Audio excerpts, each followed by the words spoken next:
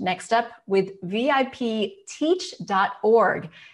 On the topic is on equitable access to quality education through technology. Technology is a big focus of our center here in Northern California. Moderating again, we welcome back from Washington, D.C., Wenchi Yu. Welcome. Thank you, Margaret. Good to see everyone again.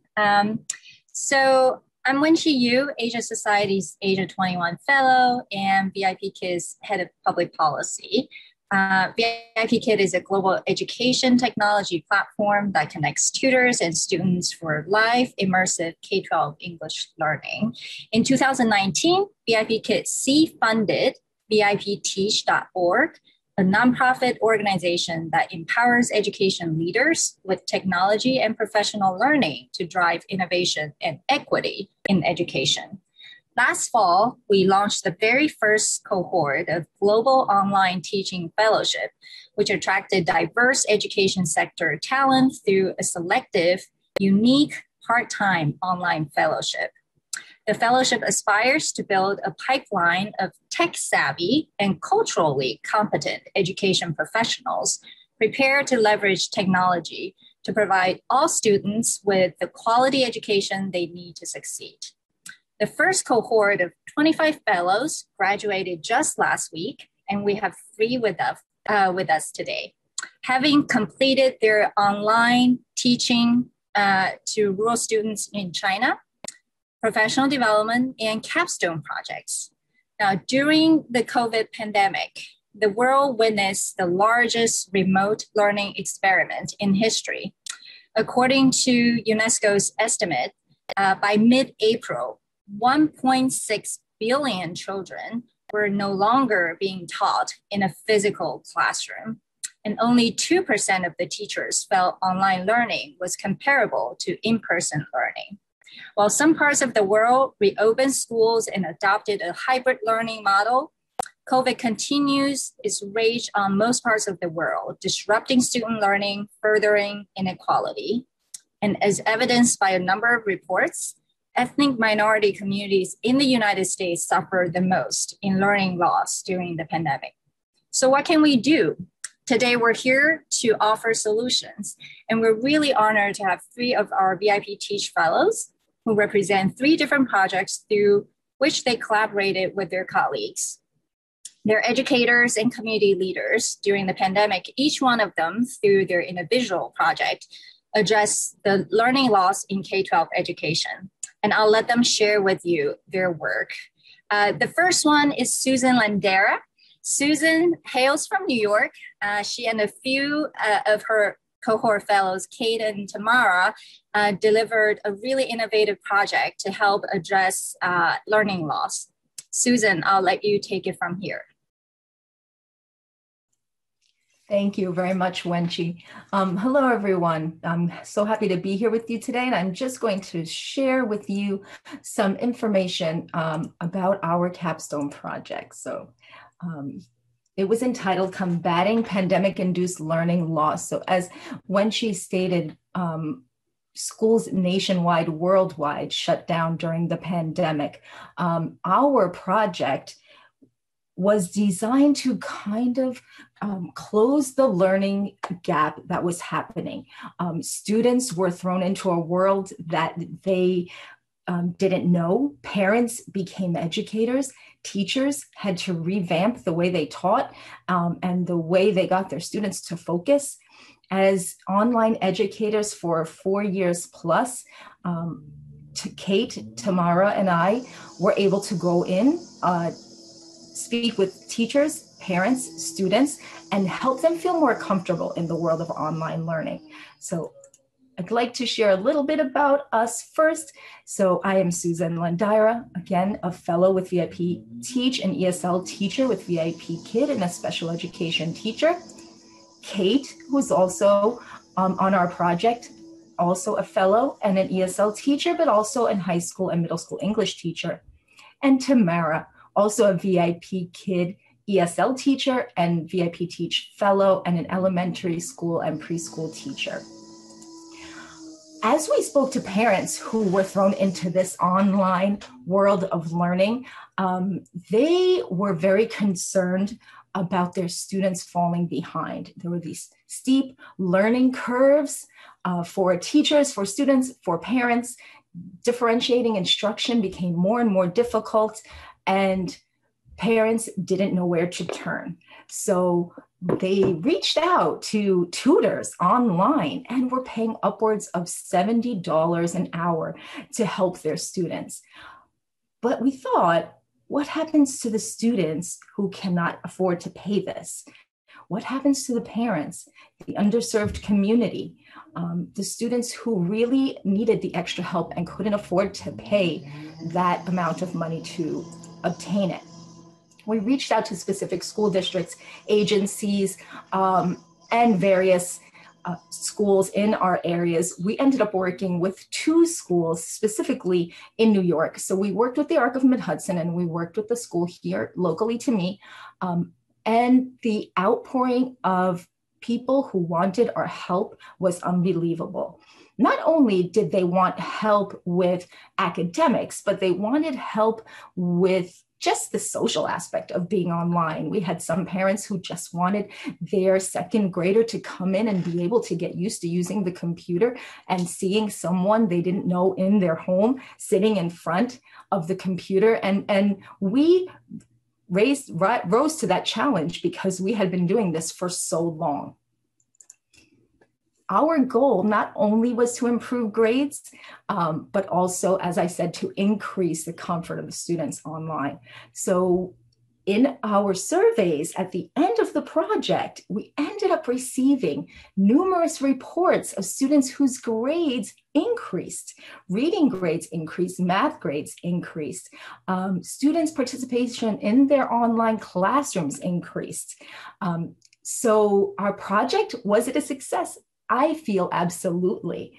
Was it a success in other ways? I think so too, because not only did our students receive some kind of training, learning with us online, and also their tutoring, but parents also received some training in logging in their students, using Calendly to go in and schedule their appointments with us, using Google Forms to give us information, email, of course, to give us feedback. With that came additional sites and resources that we were able to bring into the classroom and use. So these are some of the resources that we used. There were others as well. We did run into some students in rural areas who had some IT issues, so we turned to our flashcards and our visual aids there. Despite constant contact with parents, we did seek anonymous feedback from them, and we received some glows letting us know that, yes, they enjoyed coming to class. They really were able to sit in front of the computer. They really were able to engage with their tutors, and their grades improved. What were some of the grows? Well, we learned that we can only do what we can do. As you saw, there were only 3 of us. And we had an outpouring of students who really needed this kind of service. So among time slot shortages and IT issues and accommodating people with different schedules, we really were able to help a lot of students. The schools thought the programs were so successful that they'd like them again next year, even though the students may be back physically next year, they'd still like the tutoring program online next year. Key takeaways we had: under promise and over deliver. So one thing that principals and directors did tell us was that they would like the length of the program to be longer. We had a few months with them. I feel it was a huge success because in that short time we were able to see these increase in grades and that closing of the gap that we were hoping for. We served the lost population. The lost population they were unable to pay for the extra tutoring. They were unable to access some resources. So we definitely were able to reach out to these students. And that is my project. Thank you so much for listening. Thank you so much, Susan. I think access to technology is definitely a challenge nationwide and worldwide, which we'll talk about it. Jackie will address that. Loretta, share with us the fantastic project you worked on.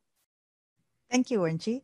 So a little bit of background about me. I was a former elementary school teacher and current reading specialist, as well as a full-time faculty lecturer of reading courses at Loyola University Maryland here, School of Education. Teaching teachers, as well as pre-service teachers, best practices of teaching reading is one of my passions. But one of my biggest passions in life is actually to help children find a love for reading books. Now, accessing physical books can be tough during summer months for some of our nation's population. Lack of access to books and just not reading during the summer can lead to summer reading loss. This could widen the reading achievement gap between the economically advantaged and the disadvantaged families even more. This was where my capstone project, Books for Baltimore, was instrumental. It brought books to the hands of students in 3 schools in Baltimore City. And along with those books, a read aloud digital recording where students could access through their own devices via a QR code so that they can read along or listen to read aloud of the books that they have. The one thing that came out of the pandemic is that most students now have got some form of digital device in their home from school issued ones, right? If it's not their own. So 518 students were invited to come pick up books before the summer holidays, and about half of that number came. Most were able to go home with about 3 to 4 books for the summer months. So I'm going to share with you a video showing some of the students that actually got the books.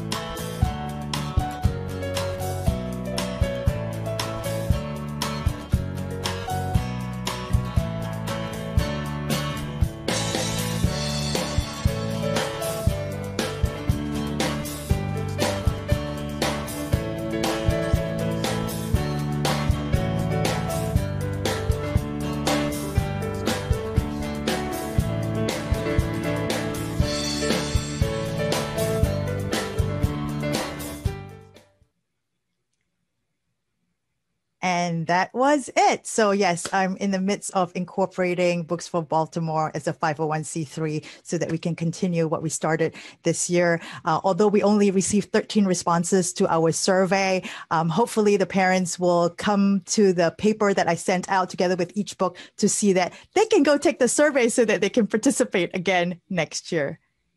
Thank you. Awesome. That's awesome. Thank you.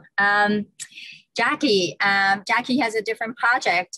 She's in the process of pursuing her PhD. And so her project is based on her research. Hello, my name is Jackie Robinson, and yes, I am pursuing my doctorate. It's actually an EDD in organizational leadership, but I am researching strategies that support change in rural schools' use of technology to teach 21st century skills. And 21st century skills are the 4 C's: communication, creativity, collaboration, and course, I'm going to forget the fourth C right now, but I will get to it in just a moment on my slides. And so doing dissertation research is a little bit different. You have to say why you're doing the project, the lead up of why is this even worth researching. So I have found a lot of rural teachers are not using technology in the classroom because they're not taught how to. In college, they were taught to use, go to Microsoft Word and make them write a paper and use PowerPoint to project your lesson, but it's not, they're like one-off lessons. It's not like an integration of technology in the classroom. And in our daily lives, we're using technology for this and that, Alexa, recipes, timers, you name it, we're using it all day long. But why isn't that translating into the classroom? And a huge reason is that they're not taught how to do that. They're not to do that or how to do that. So this is just more background of the problem. And a lot of it is stemming from teacher training institutions, higher ed, students that are in college learning how to become a teacher are not seeing very good modeling of how to do this. Some of it is a generation thing. The people who are training have been in it for umpteen years and aren't using technology that way either. And a lot of it also is that they were never trained to do it, so they don't know how to train others to do it. It's just a big domino effect, really. So the problem that I'm researching is a strategy for how to implement this change. VIPTeach has given us some very wonderful speakers throughout the year of our fellowship, and I hope to be interviewing them as leaders, as educational leaders, to get something down on paper to get this change started. I'll be using two different theories. I'll be using Cotter's model of change, and it's a 8-step process for change. And I figure that if we're teaching teachers how to change, then they need to see something. They're visual. So if there's a different step for each of these teachers to see what's going on, they will be able to follow along, hopefully, and buy in a little bit more. The other model I'm using is for the actual changing of, the mindset in teaching, and that's the technological pedagogical content knowledge framework by Mishra. Teachers in the blue, they know their content knowledge, right? They also know their pedagogical knowledge. They know how to teach it. However, they were not ever taught the pink, the technological knowledge. Sometimes they, have trouble turning on the computer. Sometimes they know how to do that, but then mixing it with pedagogical and mixing it with the content to become that perfect middle little triangle thing is really what's missing. So I have 4 themes within my project. Theme 1 is leadership strategies. Leadership strategies are how leaders implement instruction. Rural schools technology use. It's lacking for various reasons. Sometimes it's infrastructure, and sometimes it's just a lack of devices. But more often than not, it's because of lack of teacher training or self-efficacy, being confident enough to teach the technology or with technology. And theme 4, 21st century skills, which one did I forget? Oh, critical thinking, creativity, collaboration, and communication. These are the skills that students need to be successful in their jobs after they graduate. And doing this digitally is what is going to make them have more opportunities for success.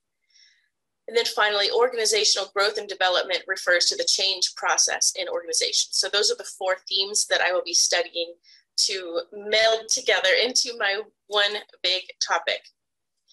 So my problem is it is not known how academic and marketplace educational leaders describe strategies to support changing rural schools' use of technology to teach the 21st century skills of critical thinking, creativity, collaboration, and communication. I have 4 questions that will be answered. They are the exact same, but with the 4 different C's.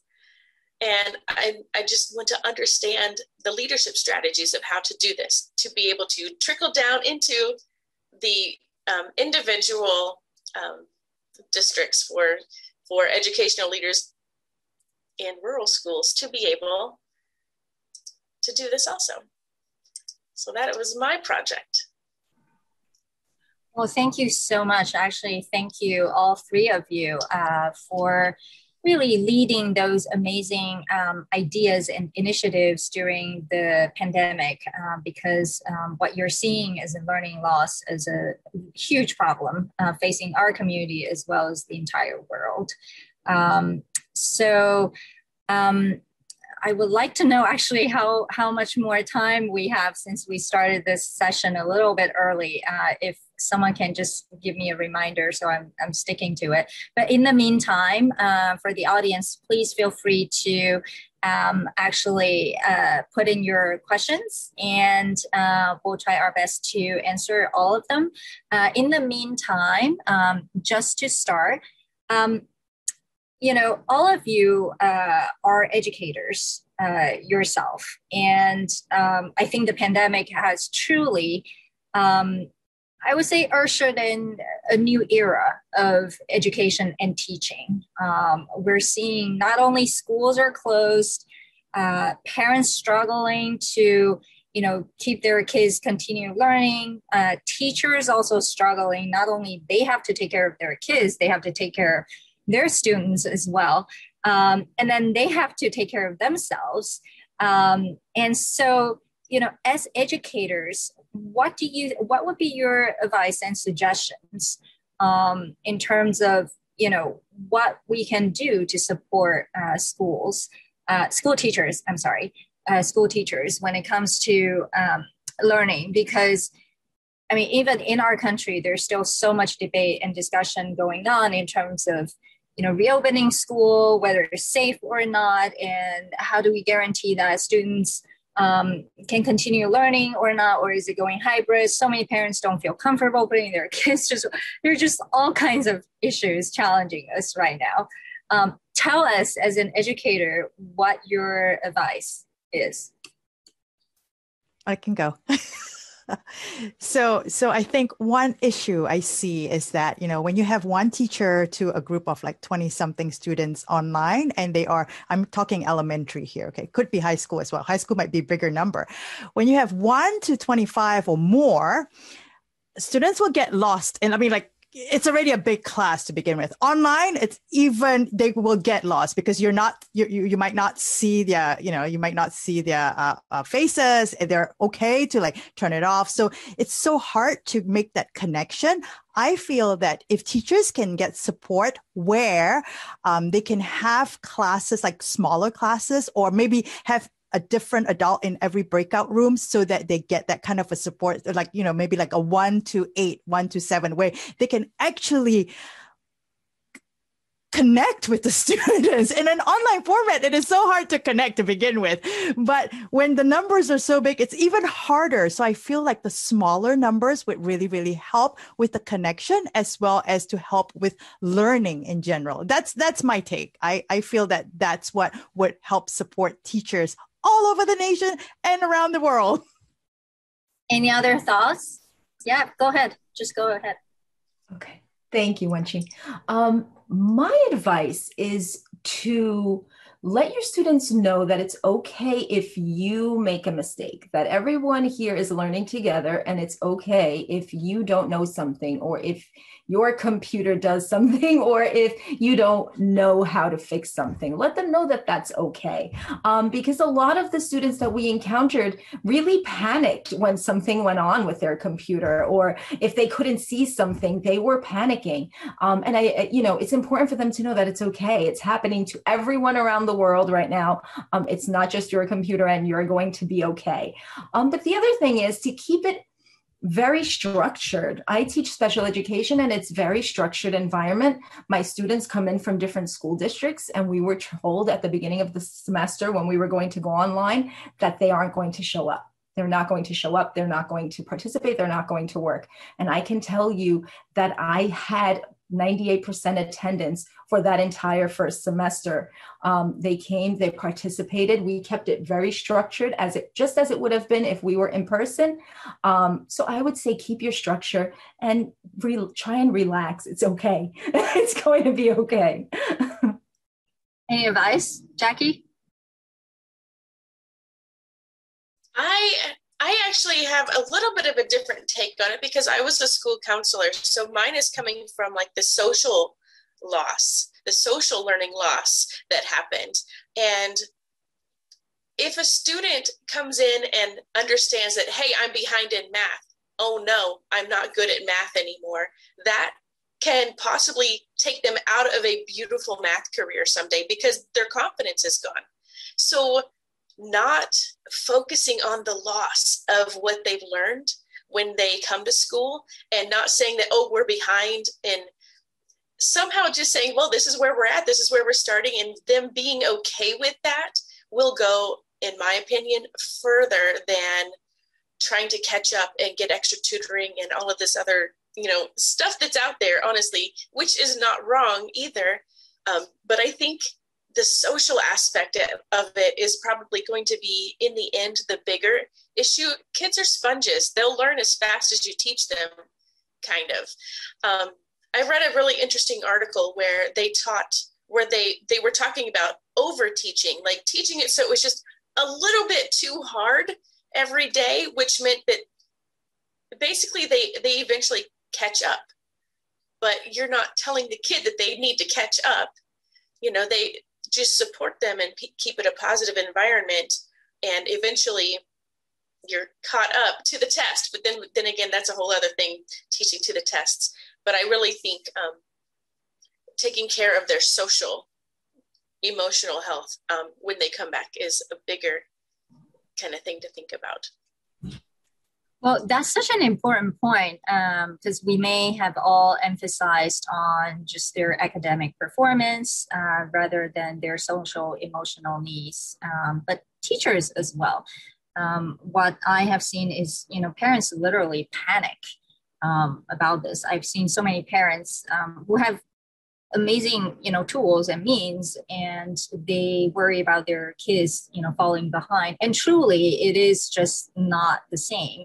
But in the meantime, you do have those who are falling further behind because they don't even have the access to technology. They don't even have a school environment that, or a stable family environment that provides them the access to online education. So I think that discrepancy, the disparity is growing.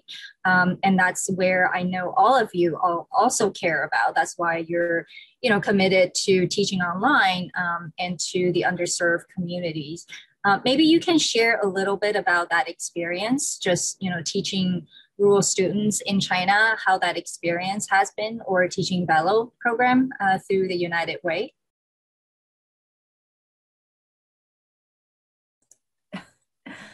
Okay, I can go first. Wenchi, I think that teaching rural education program through China is such a rewarding experience for me. But also when you see your students that you've been with the entire semester who otherwise would not have access to an English speaking person or to the educational process of learning English, when you see them create a complete sentence, there is nothing better than that feeling. They are so willing to learn, and they just need the access to it. So I'm honored to give them that access. Also through Velo, I volunteer and I teach with a school in Pennsylvania. So it's not, we think of China as being so far away and these students are so vastly different, but they're not. They're just students who may not have had the opportunity and really want to learn. So whether it's through Velo in the United States or through REP in China, that's what we're giving them, the opportunity at a better future. And they're really, really grasping at that.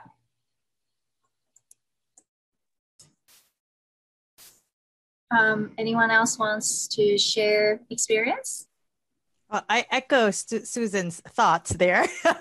Susan has been teaching in the rural education program a lot longer than I have. I've only done it in this past year, but it's been a wonderful experience being able to connect with students in rural China and visiting their classroom each week and seeing the improvement from semester to semester and seeing them so excited to want to show, hey, I can actually write a full sentence and read it out and them performing a song in English, to thank us at the end of the semester. That was just like, oh my gosh, this is like awesome. I've never been to China, but it's like, man, I want to go visit these kids, right? So it's so, the little things that we think we do is like, it's a lot for them, right? And they're getting this opportunity to be able to speak with folks who speak English, every day. And so I think it was like wonderful practice for them. And I think they really, really appreciated that. And so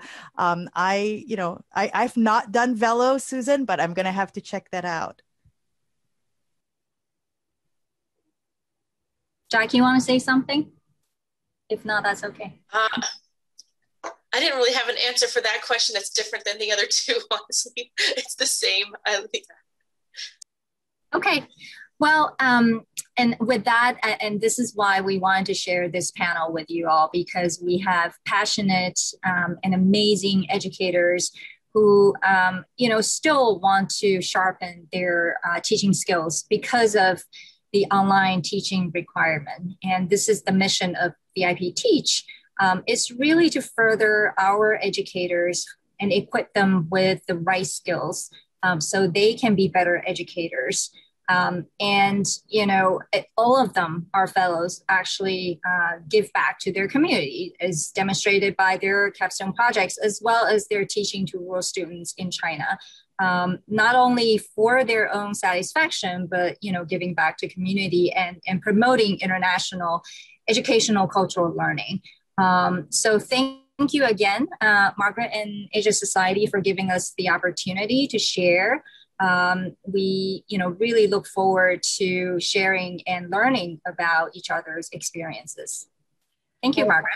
Thank you to all of you at VIPTeach, to Wenchi, to Susan, Loretta, and Jackie. We're getting some really nice comments about how they're inspired, of how you are inspiring students through all of this. So thank you very much.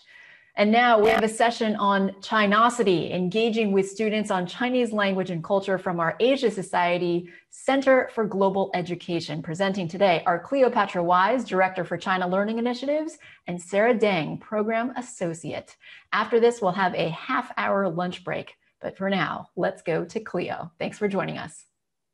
Sorry, I had to unmute myself, so I'm going to just share my screen right now. So first of all, thank you all for attending our session. We're quite excited to be sharing what we're doing in terms of engaging Chinese language learners and students all across the world on Chinese language and culture. As Margaret said, I'm Cleopatra, and I'm joined by my colleague Sarah Deng, who does the day-to-day operations for Chinosity. So about Chinosity, we are a media platform that delivers viral news and content on Chinese entertainment, language, culture, and trending East and West stories. So what that really means is that we are trying to talk about China and discuss China in a way that actually is interesting to the Gen Z and young millennial generation. For us, we really started Chinosity with this idea that we haven't been doing the best of job in engaging students on China in a way that actually is relatable to them. So if you think about the way students engage with, let's say, South Korea, they're thinking about BTS, and they're also thinking about Korean drama. Or when you think about Japan, you're thinking about anime and a lot of the technology that's happening in Japan these days. However, when it comes to China, we really talk about two different narratives. The first really being China as this rising economic power and political power, and the second being China as 5,000 years of history. And while both of those narratives are extremely important to the general conversation, they really don't touch and spark the interest amongst young people in the ways that they live and interact. And so that is why we started Chinosity about 2 years ago, and why we continue to do what we do and create those bridges between China and the rest of the world in a way that resonates with young people. So we really engage in 3 core ways. Obviously, we have our website and we are producing actual content. So we have both articles and video content, both long form and short form videos on our website and our social media channels. At the end of the presentation, we will share our social media handles, so definitely follow us. We also have an annual contest called Why Speak Chinese that we do every single year on social media. And then we have branded events. We'll just talk about one today, which is our China Career Summit. So in terms of multimedia content, we're really focusing on 4 core areas. One being life in China, and this is really focusing on youth culture and the life of young people. So instead of talking about Kung Fu, we're talking about Chinese internet memes, Chinese internet slang, pop culture. Who are the hottest celebrities? What are people doing on WeChat and on social media? How are young people engaging? How are they living their daily lives in China? The second being Chinese language, but really focusing on those interesting parts of the Chinese language that are relatable. So Chinese internet slang tends to be one of our most popular articles whenever we come out with kind of the list of what's ongoing and how people are actually using the language. What are some fun ways people are learning Chinese and improving their proficiency? The third being expats in China and people of the Chinese diaspora being the last. In terms of expats, we really want to break the narrative that only one type of person can learn Chinese and one type of person can go to China and work and study and live in China. Oftentimes, if you went to YouTube and you just search Chinese foreigners speaking Chinese or person speaking Chinese, most of the results will be a white young man speaking Chinese. And so we want, for people who look like me, for people who are Hispanic, for people who are other ethnicities of the Asian community, that who are speaking Chinese and living in China, and really display all of the groups of people that are living in China today. And then in terms of China, the Chinese diaspora, really focusing on both AAPI issues that we're currently facing in the US, but also other groups of the Chinese diaspora that you don't hear too much about. We had an article recently, a couple months ago, on the Chinese community in Mexico, and we had a video that we did about the Chinatown in Panama and their annual Dragon Boat Festival. Most of our users and readers are between 18 and 34 years old. That's about 67%. And we have a strong global reach in terms of our readership, representing 124 countries. So we're really trying to engage globally, and all of our writers also represent the types of readers that we're trying to reach. So this is just some of the examples of our multimedia content. We do a weekly video podcast called China on the Internet, and it's basically what you think it would be about. So lots of trending things on Chinese internet culture, things that are happening in terms of pop culture in China. It's really fun and light. We're going to start up the new series of the weekly video podcast sometime in September, but you can see all of our existing content on our YouTube and on our Instagram. I purposely chose this photo with Sarah, and she is interviewing a movie director named Stanley Tong, who's quite famous.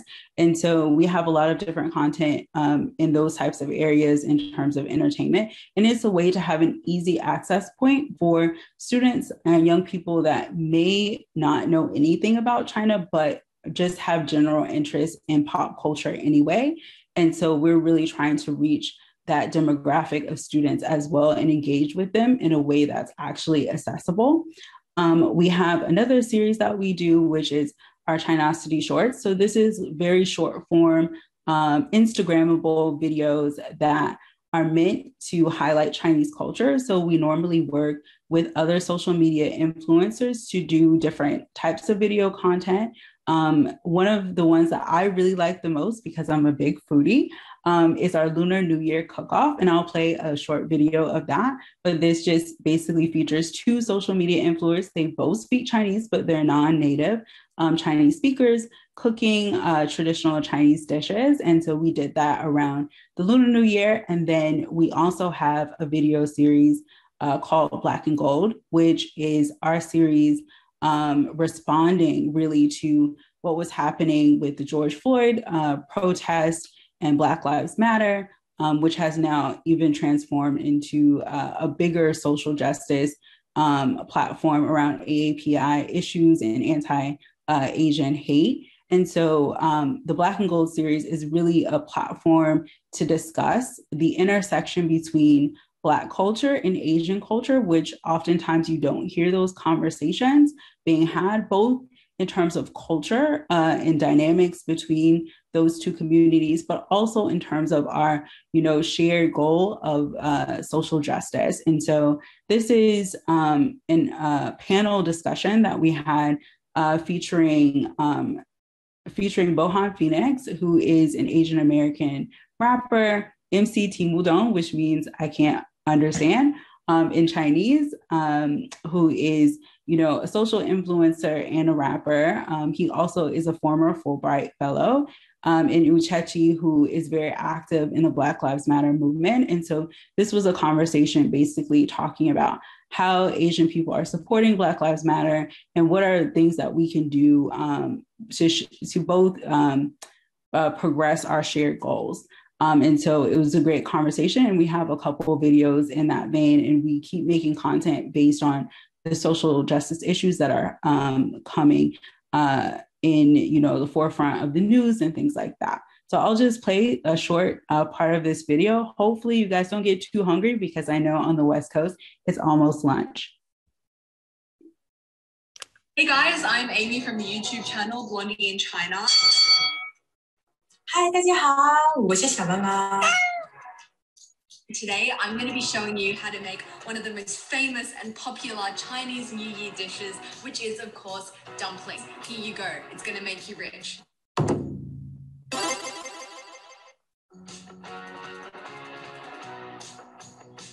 Today I'm going to be making egg and chive dumplings. 用中文简单的来说是韭菜鸡蛋饺子 pork and chive dumplings made vegetarian. As it turns out, dumplings symbolize wealth. They look kind of similar to the ancient silver and gold ingots that was used as money in ancient China. The more dumplings you eat during Chinese New Year, the richer you are going to be in the new year. So, Aunt, let's go. And yes, I am pro. Your dinner, you need 3 of them. As well as sesame oil and soy sauce, as well as vinegar for the dipping sauce. You're going to need chives and dumpling wrappers. So you need 饺子皮. You know that you can actually get it in Chinese stores. I actually love 大蒜. I love garlic, so I took a lot of them. Ta-da! So the first step in this process is to scramble the egg and then whisk those up using my trusty chopsticks. Scramble the eggs. First, heat some oil over medium-high heat. And when the eggs are light and fluffy, you're going to remove them from the heat and put them in a bowl.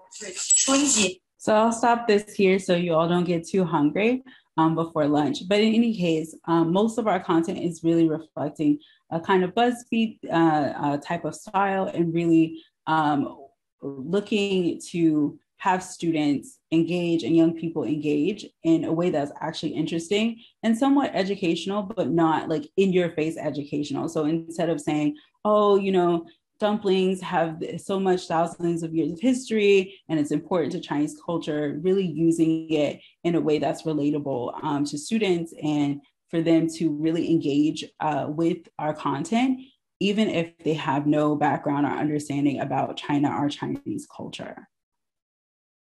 Hey guys. Okay, We also have our social media contest that we do every year. We've been running it for the past, I think, 3 years, almost 4 years now. And it's called Why Speak Chinese. And basically what the contest really does is ask Chinese language learners who are non-native to share their videos of them speaking Chinese and why they learn Chinese on social media. And what this does is both have a chance for them to kind of flex their Chinese language skills, like, oh, you know, I really do speak Chinese. I'd probably told all my friends that I'm taking Chinese, but they don't actually believe me, right? So it's a way for them to flex that. But it's also a way for all of their circle and their peer group to really see that someone that looks like them, someone that they may know, or someone that they know of can speak Chinese, so then they probably can speak Chinese too. And it's a really powerful promotion for Chinese language. We have this contest open globally, and we use social media influencers that are in the Chinese language learning space to judge the contest entrants, which is very, very cool. And we do a lot of different promotions around Why Speak Chinese every single year. In October of this year, we are launching the next contest. So we're super excited about that. And we encourage you to get all of your students involved. We've had some Chinese language teachers get their entire classroom to do it as a form of extra credit, but it's definitely a fun way to really engage with students. Last year, we received 220 video submissions from 31 countries around the globe with over 100,000 views on all of the videos. And for our social media ads, we actually got 15 million views. So it's quite powerful. And I'll just play one of the winners. We actually select 5 winners, each from each global region. So one from Africa region, one from Europe, one from North America, one from South America, and one from Asia as well. And this is our Turkey winner. She's from Asia. So I'll play a bit of her video, which is very funny. 大家好，我叫魏一。当我第一次接触中文时，我在大学食堂。当时我的一些朋友正在上中文课，这就是他们告诉我的故事。我们刚刚开始上中文课，就魔术一样。那什么意思啊？一个木字是进一棵树，双木成林，三木变成森了。不会吧？那一刻我印象深刻，我开始上中文课。现在我想参加一场歌唱比赛，所以我的目标是要努力，这样我才能打动评委，并与他们交谈。像这样，我的声音能爱我，谁也不可以控制我，因为我绝对不会沉默，沉默。哇，我的天哪，好听呀！我以为你开始唱歌的时候会是很紧张的那一种，结果一开始前面的低音也很稳，然后到高音的时候也没有很紧张，做得好，做得好！谢谢老师，你的话对我很重要。国人说得好，台上1分钟，台下10年功，这就是为什么我今天可以理解你的意思。So you can go back on our social media to basically our Instagram and kind of see all of the older videos, but they're all kind of tongue-in-cheek and very funny, and they are expressing some of those interesting moments, are learning Chinese, or why they learn Chinese. And for us, it becomes a really powerful tool to understand students' motivations and for them to engage with their learning process. So definitely encourage all of your students to submit videos. And now I'll turn it over to Sarah to talk about our upcoming China Career Summit. Hi, yeah, thank you, Cleo. I keep getting amazed from like day-to-day operation of Chinosity of how our fans and students are engaging with the content, and some of them are just so talented. Like the cooking one and the singing one. So we're trying to engage more and more students with our content and get our fans to engage with us. And especially since we're based in the US, we want to offer more formal opportunities for students who are learning Chinese. Therefore, this year we are starting our second annual China-Korea Summit virtually in October. So right now we are gonna establish the Korea Summit virtually on Wednesday and Thursday, October 6th to October 7th. It will be a summit that that will engage students, interactive virtual event for university students who are interested in China-related careers. This is a part of our commitment to engage with America youth on China. So regarding the events right now, we are planning to offer panel talks and breakout sessions of mentors and representatives from Chinese conglomerates like Alibaba and think tank leaders to talk about their journey of how they engage their career and truly give out some insight of what skills the students need to develop when they want to launch their career after college related to China. And also at the event, we're going to offer internship and employment opportunities for students who have the skills of Chinese language and a better sophisticated understanding of Sino-US relationship. So therefore, we're talking about this because we welcome all attendees and our educators right now who are joining us, listening to this right now, to connect with us on this event so that we can present more opportunities for the youth that who are interested in China or Chinese language related issue. So I guess it comes to the next slide is how to connect with us. And I saw on in Q&A that we talked a little bit of how the students can get involved more with Chinosity. So I highly recommend everybody use your camera right now to scan the QR code. All the firsthand information about upcoming Chinosity events, including our Career Summit, our Why Speak Chinese event, and all the callings for our fans to participate in collaboration will be included in our weekly newsletter called Chinosity Review. And we'll also include exclusive content on Chinese learning every week. So it's a great resources for students as well as for our educators who want to get connected. You can always email us at info@chinosity.com for any partnership idea, collaboration, and internship opportunities. And our social media handle are also listed. Just to be clear, on Instagram, we are called Chinosity News. So yeah, I'll also reply. I think now we should go to the questions. So let's answer them one by one. So there's a question in the chat. How do we get involved on teaching in China? So we actually don't have any opportunities about teaching in China for us, but if you are a university student, you're interested in going to our Career Summit, we will have a portion of the summit that's specifically about education-based opportunities and how to become an international teacher to teach English in China. So I hope that answered your question. And if it didn't, you can kind of clarify your question in the chat.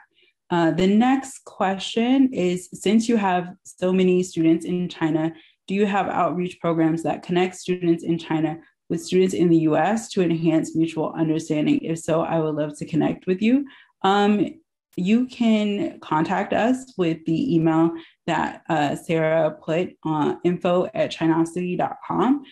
We do have students who work as interns and freelance journalists, both in China and in the US. And we're trying to do more about getting writers globally to contribute to Chinosity as both content creators for videos and also as writers for our articles. One of the main things that we wanted to do when we launched Chinosity is to make sure that our writers are reflective of the types of readers that we want to read our content. And so most of our writers, they're either living and working, studying in China, or there's current students who are interested in China right now, are learning Chinese, Are there Chinese international students? Are they are just curious about China in some way? So we are making sure that we have a lot of diversity, so people can approach China and Chinese culture from differing ways. Someone said, how can my students participate? To write articles for the website or to do programs like our Lunar New Year cook-off. So we are very much open to doing collaborative content. So if your students are interested in writing for us or interested in doing video collaborations with us, they can just send us an email. We do have an ongoing internship program just for Chinosity.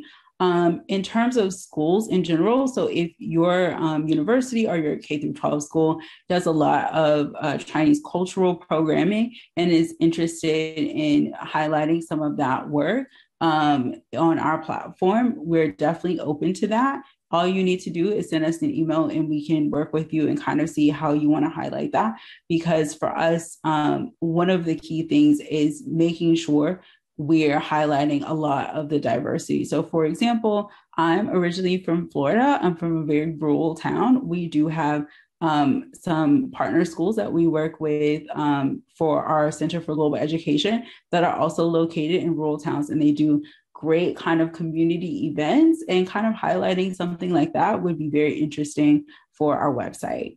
What else? Do I see any other questions? I don't see any other questions. So if you all have questions, please put them in the chat. Otherwise, you can contact us and we will get back with you. But yeah, thank you.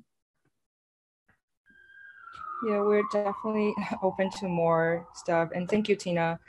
She said in Q&A to learning Chinese needs to be more relevant to our youth. Yeah, like that's the mission of Chinosity. We're trying to connect with them, not through the learning net level, but through their day-to-day life.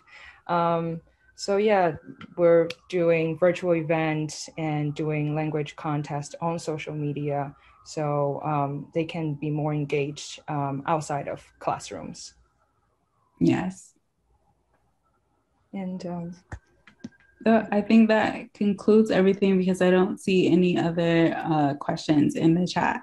So maybe Margaret, you can take us from here. Thank you, Margaret. Thank you very much, Cleo and Sarah. Really, really love those videos. Thank you for sharing those with us.